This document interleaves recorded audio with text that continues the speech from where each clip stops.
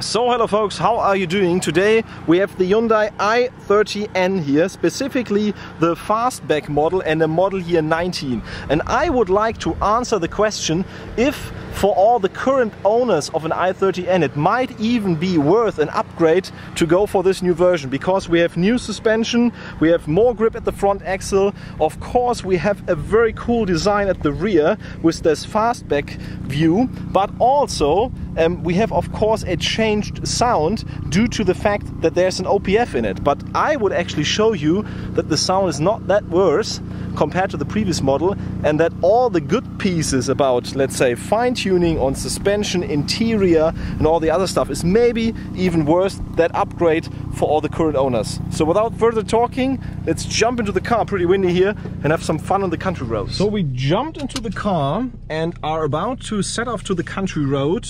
Later on we'll also have a piece of Autobahn that I would like to show you, especially how the power delivery is like. So let's see how it works here. So of course, as usual, we have the possibility to change the drive modes. First of all on this side for the normal modes, and here for more or less race mode or N mode.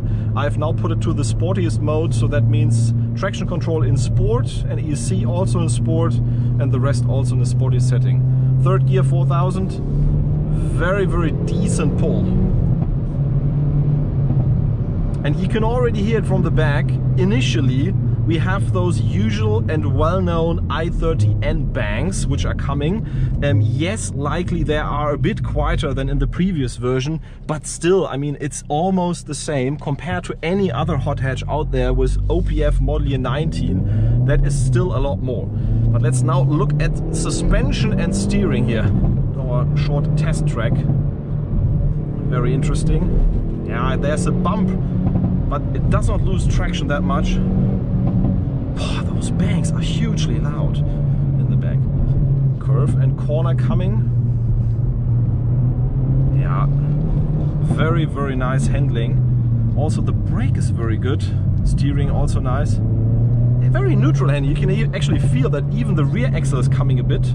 Not too much understeer, but still I would say is safe, let's say, setup that we have here. But of course, as you know, we will turn around and do the same run uphill again, because that always shows a different perspective and a different, let's say, view on the chassis. 4000, power is instantly there, better power out of the middle. Second gear rev match works well, very tight corner here and high speeds. Upshifts are working perfectly. Also from left to right here, you can really feel now from 4 to 5000 RPM that there's a lot of power. Also on those bumps, the car feels very safe. It's a lot of fun, honestly, here. And you can already hear why I'm talking. It's not that much work, but it's a lot of speed that you gain into this car. Also from standstill, perfectly. Those gear shifts, they work so much better than the previous version. I mean, I had problems, honestly, sometimes to get the perfect gear in the model year 17 or 18 i30N. And therefore, let's say the fun was not there all the time. But here, I mean, I had so many shifts already, but they work perfectly. High speed corner, at least we drive this with 100 kilometers, which is a lot for this corner. And power from 4 to 5000 RPMs, again, 6000 still pulling, shifting, yeah. But that's more or less country road speed, and that's why we will now go on the Autobahn and see how it performs there. So we're now on the Autobahn and we'll try how the power delivery actually and the power curve looks like if you really can go through all the gears, not unlike on the country roads. Hopefully we'll have some, let's say, free space here on the Autobahn without that much traffic, so that we can see the acceleration. First impression already here in 4th gear is that the punch from the mid RPMs is more than before in the previous generation i30N that we drove. I don't know if that's only a subjective feeling, but let's see. So 4000, then the turbo really comes, 5000,